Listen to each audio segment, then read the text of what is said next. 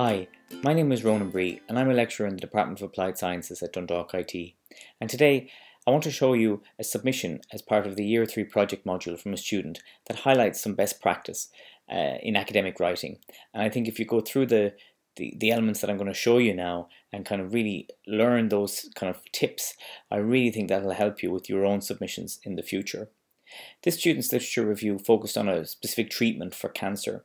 The student had done a lot of background research, and the student was able to paint a picture of all these different types of drugs that could be used, but really focused in on one that her research had guided her towards, and she developed that more and more throughout the literature. So you'll see as I bring you through her literature review some of the key things I think are worth highlighting for someone about to start the process. I'd also like to acknowledge that student. The student kindly has volunteered to talk through her approach and how she addressed writing her literature review. So I hope you'll find that a little bit helpful. And then after she speaks, I'll highlight myself in the review, in the document, some of the key things, so you can reflect on those as you begin to start your literature review process. So I'm going to introduce the student now, and I hope you find her presentation beneficial. And then afterwards, as I said, I'll continue on with the analysis of the document. Writing a literature review can be very daunting, so my approach was to break everything down into little steps. Initially, I just picked a very general topic that I was truly interested in my case cancer.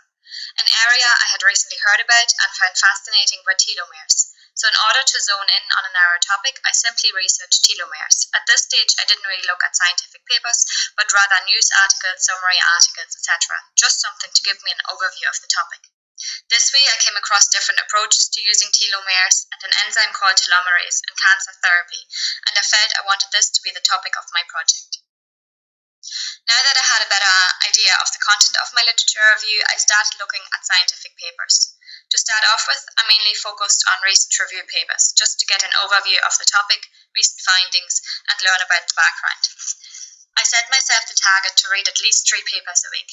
This included reading the papers, highlighting main points, and starting to summarize paragraphs and sections in my own words. For example, I'd read a main section, put the paper aside, and then summarize what I had just read in 1 or 2 sentences. This saved me a lot of time later on when I actually started writing my review. I also started to highlight papers referenced in the review articles, especially research articles that would come in handy later. I mainly used the Science Direct database, PubMed, and library database for my research. If I had a specific interest, I'd also sometimes use Google Scholar. After about 3 weeks of reading and getting a better understanding of the topic, I started to create a table of contents. Really, I used this to get an idea of the different sections I wanted to include and what I wanted to focus on in the end. I kind of looked at it like an inverted triangle. Start off very broad, introducing the topic, giving a background on the subject, and starting to lead the reader in a more specific direction.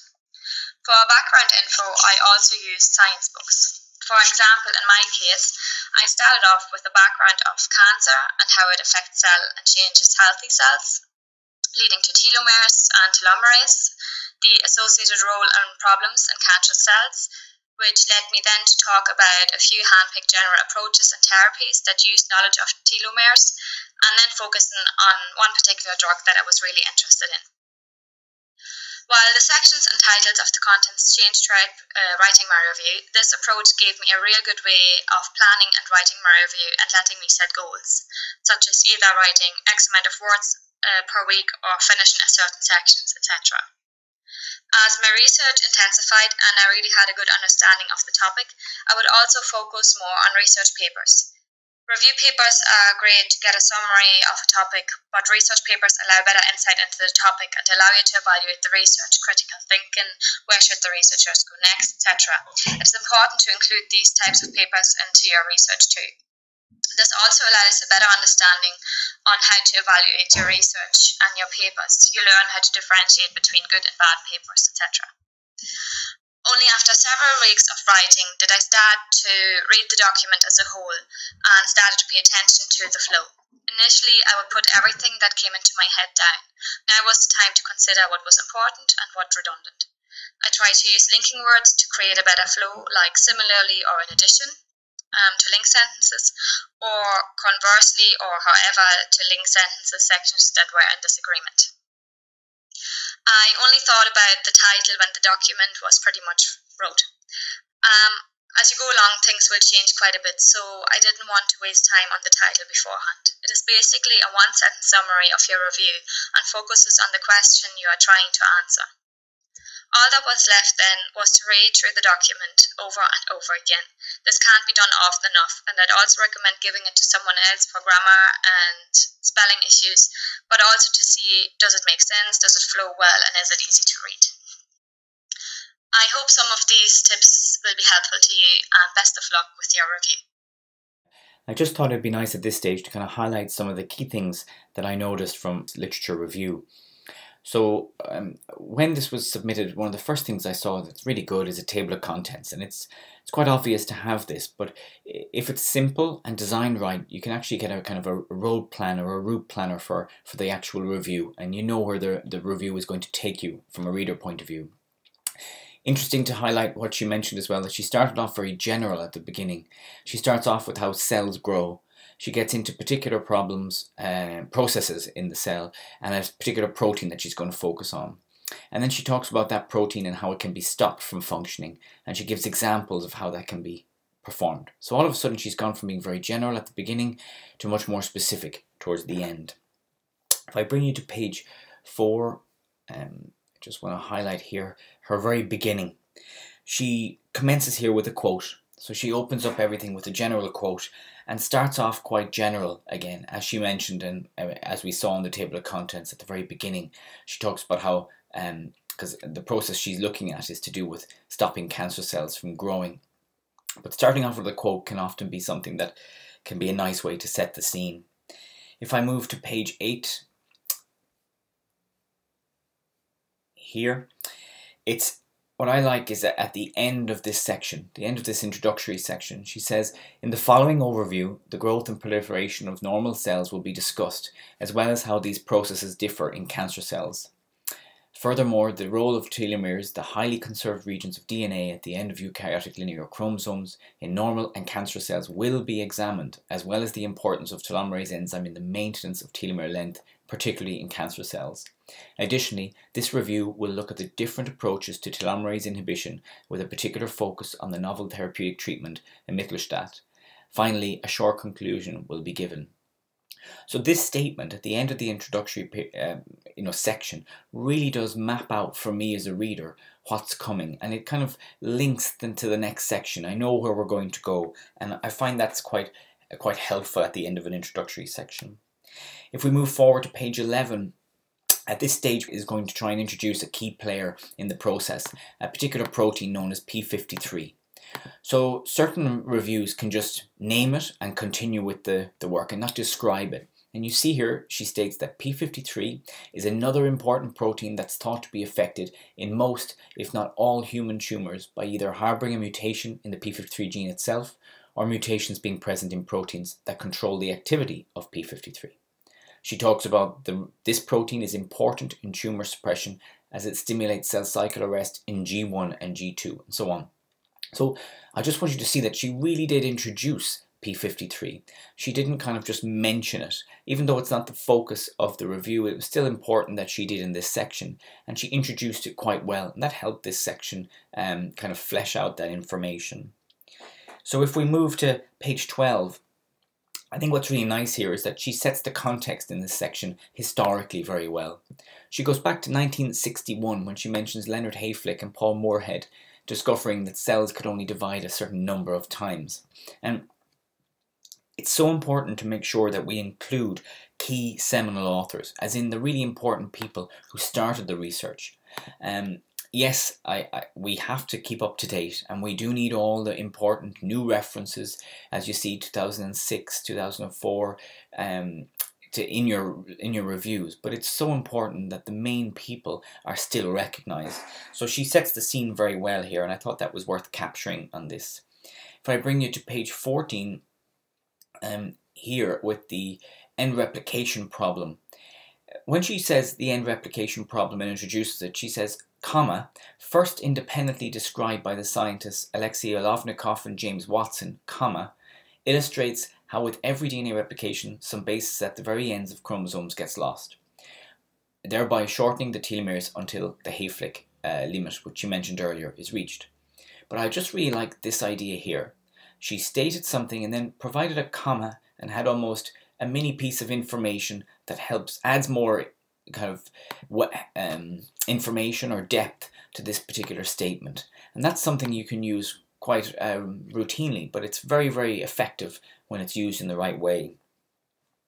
If we skip to page 20 for a minute, just want you to see a little bit about setting context. So here, what we want to do is talk about a few different approaches for targeting this particular protein she wants to inhibit and how it happens. So she's mentioning that there are a few different options. However, this review will concentrate on novel treatments targeting and inhibiting telomerase. So rather than general kind of inhibitors, these ones are going to target, and that's what she's going to focus on. So she's really set context here for the reader as to what we're exactly going to look at. And that's quite good if you have 20 things to look that could be involved, but you just want to look at maybe 8 of them. You can actually find a reason why you would, and justify why you're just looking at those particular sets of whatever it is you're studying. So on when she goes through these, she has Imetelstat. The title of this whole lit review was focusing on Imetelstat, and what she's doing along the way is showing the other alternatives. But she does mention possible difficulties with some of the other approaches or limitations. She said that further evaluation is needed in another one. She says here that this was not found to be too efficient because it only worked, gave a slight reduction, obviously, not as strong. So she found problems in all the other versions that she was looking at. And that meant that she could suddenly guide the reader towards the positives of the Imetelstat research that she had performed. So I think it's very good that she captured limitations and showed that in that way. With regards to how she did her citations, I'm sure you've seen as I'm going through, she has quite a lot of citations, which is brilliant. She's referencing all the important statements, and here is one way she's following the DkIT guidelines. She's read a paper, Diaz and Steen, 2002, and in there they cited a particular manuscript by Veinman. And what she's done here is said Veinman et al. 97, which was cited in Diaz and Steen 2002, exactly as you will be guided through the DkIT Harvard referencing guidelines. And then the page 24, I just want to show you where she brought the reader. So she talked about all these different types of drugs and how they can be used. She showed limitations, and she brought us to the one that she really had found a lot of potential with. And then she brought us into preclinical trials. So here, she's really bringing us into something that's brand new. She's showing us what trials are ongoing. She has information about all the different trials, and then where the trials are, where they're being performed, ongoing, if any results were available, and what the current status is. So that up-to-date information, brand new, novel information, is something that's very, very effective, again, if you can include it.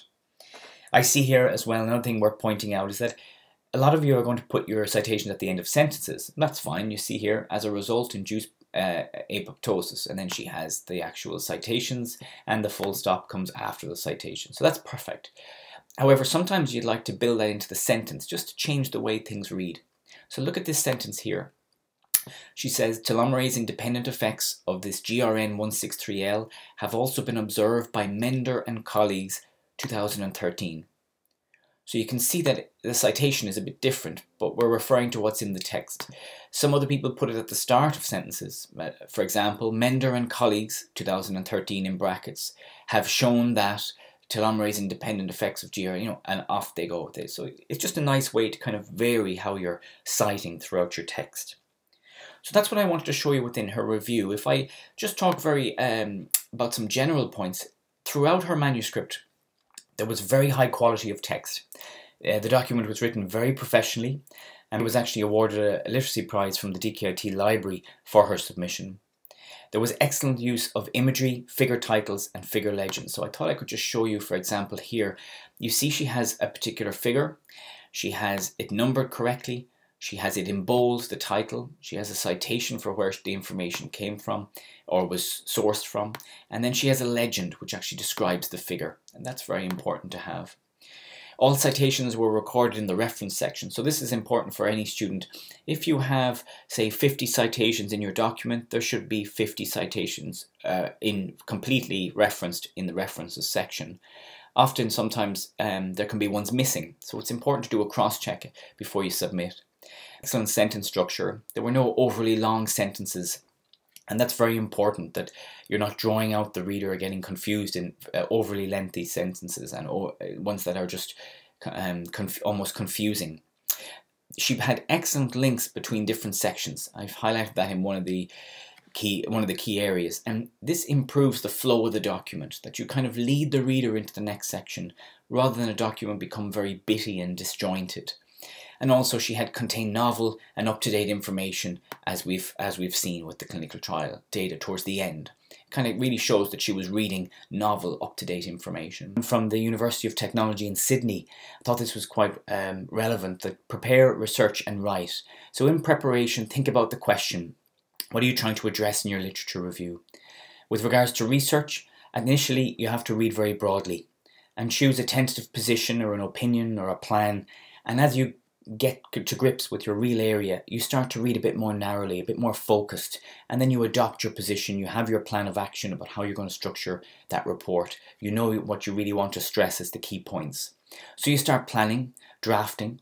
You might have to go back to do some more research and even change your opinion or how things are going based on this reading. So you might have to reposition different things. Then you might have to redraft and final edit. And as stated in her screencast, make sure that you proofread and do any final edits before submission. So I hope you found this effective. The work was of very high quality, and I hope this exemplar has given you some ideas as to how you can approach and perform your literature review in a very high quality manner. If you have any questions, feel free to contact me. Ronan Bree is my name, Department of Applied Sciences, and you can email me on ronan.bree@dkit.ie.